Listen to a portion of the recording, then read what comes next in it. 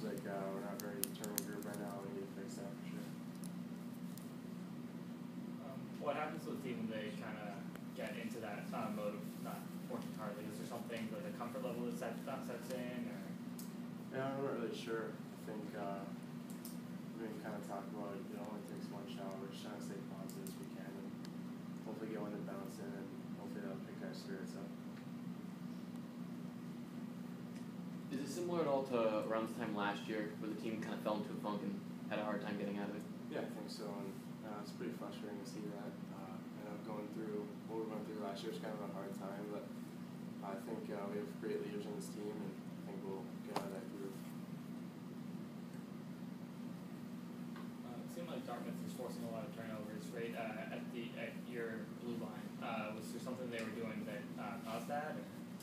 No, I'm not really sure. I mean, credit to them, they played a great game, very hardworking team, but I think maybe guys got a little bit careless and kind of did it all themselves a little bit. So I think we just have to focus on keeping our heads up and moving the puck as fast as possible.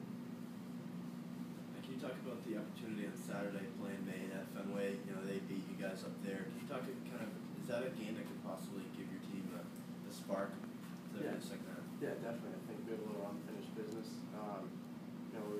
I don't think the score resulted in how we played there. I think we played a pretty good game, but a couple unlucky bounces here and there, and all of a sudden we're losing 7-0.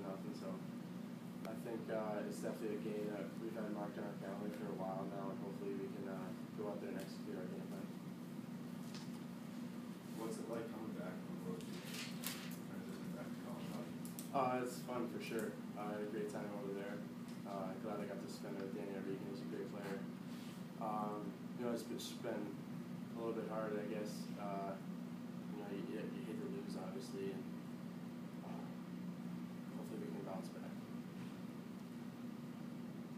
Thanks.